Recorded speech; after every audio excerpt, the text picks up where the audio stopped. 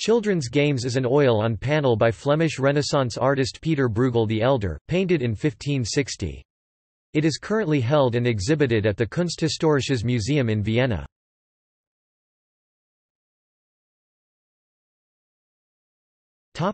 Description. This painting, mentioned for the first time by Karel van Mander in 1604, was acquired in 1594 by Archduke Ernest of Austria.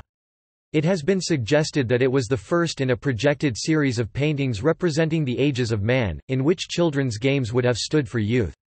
If that was Bruegel's intention, it is unlikely that the series progressed beyond this painting, for there are no contemporary or subsequent mentions of related pictures. The children, who range in age from toddlers to adolescents, roll hoops, walk on stilts, spin hoops, ride hobby horses, stage mock tournaments, play leapfrog and blind man's bluff, perform handstands, inflate pigs' bladders and play with dolls and other toys. See details below. They have also taken over the large building that dominates the square. It may be a town hall or some other important civic building, in this way emphasizing the moral that the adults who direct civic affairs are as children in the sight of God.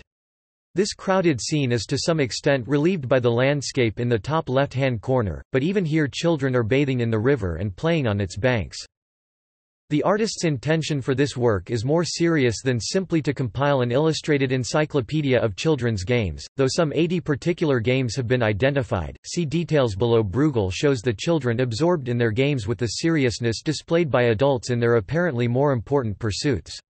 His moral is that in the mind of God children's games possess as much significance as the activities of their parents.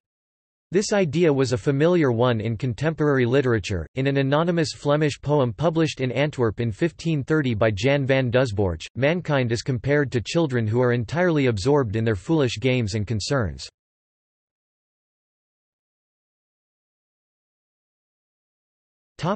The games. Starting from bottom left, the games may be identified as follows.